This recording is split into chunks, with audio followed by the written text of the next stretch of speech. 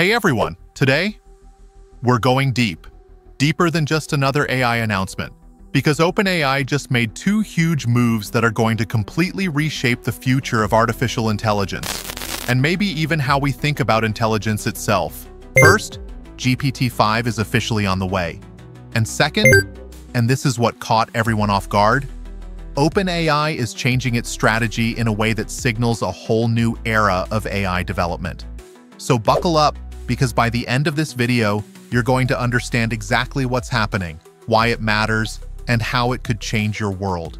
Whether you're a creator, a coder, a business owner, or just someone who's trying to keep up with this insane AI race. Let's start with the headline.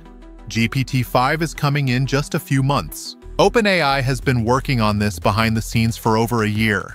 And if the rumors and early insider insights are true, we're not just looking at a smarter chatbot. We're talking about the most powerful, most advanced, and most capable language model ever created. So what's new in GPT-5?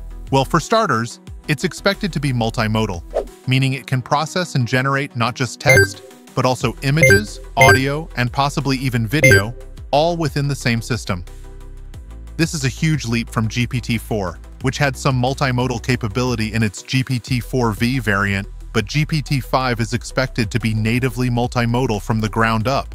But that's just the surface. OpenAI is reportedly focusing on three core areas with GPT-5. Better reasoning, so it can follow complex logic more accurately. Higher reliability, fewer hallucinations, more truthful answers. And deeper personalization, adapting to you, your tone, your needs. In short, it's not just more intelligent, it's more human. But here's where things get really interesting. OpenAI isn't just releasing GPT-5. They're also splitting off parts of what was supposed to be inside GPT-5 into separate models. That's right.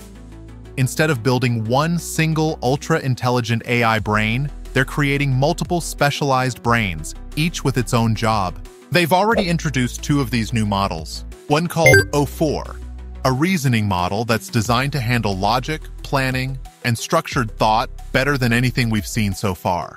And another called O4 Mini, a smaller, faster version for lightweight reasoning and real-time applications. So, why this split? Why not just cram it all into GPT-5 like before? The answer is strategy, scalability, and honestly, engineering reality.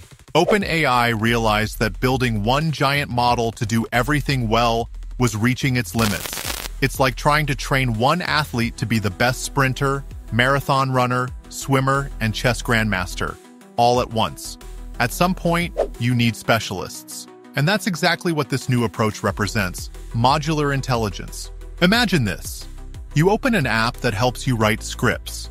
Instead of relying on a single AI, that app could be powered by three different models. One for understanding your idea, one for structuring the content, and one for optimizing tone and style for YouTube.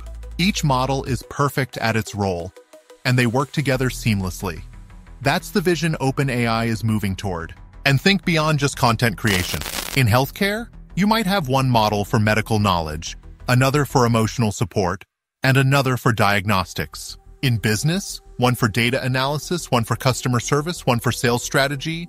We're not just talking about smarter AI, we're talking about AI teams. Now here's what most people don't realize. This isn't just a tech evolution. It's a shift in how we'll build and use intelligence itself. GPT-5 might be the headline, but the real story is that OpenAI is starting to treat AI more like an ecosystem of brains, not a single brain that does it all. It's like the difference between having one superhero versus building the Avengers. And this move isn't happening in isolation. Google DeepMind is working on Gemini 1.5 and beyond. Anthropic is scaling Claude rapidly. Midjourney just launched V7 for image generation. Mistral is building open-source models at lightning speed. The AI world is expanding fast, and OpenAI's new modular strategy might just be its secret weapon. So what does this mean for you? It means that very soon, the tools you use, whether for work, creativity, learning, or just having fun, are going to feel smarter, faster, and more collaborative. You won't just use AI. You'll interact with multiple AIs, working together behind the scenes to support you in ways we've never seen before. It also means that if you're a creator, developer, educator, or entrepreneur, now is the time to pay attention, because GPT-5 and the models around it are going to create entirely new opportunities and also challenge the way we work, think, and innovate. And here's the big question I'll leave you with. If AI is about to become a team of intelligent agents, all working together, what role will you play in that ecosystem? Will you be the director, the builder, the co-pilot? Because the future isn't just about smarter machines. It's about smarter humans working with those machines to create something bigger than we've ever imagined. If you found this video helpful, eye-opening, or even a little mind-blowing, make sure to like, subscribe, and turn on notifications. I'll be covering the launch of GPT-5, breaking down the latest AI tools, and helping you stay one step ahead in this wild new world we're stepping into.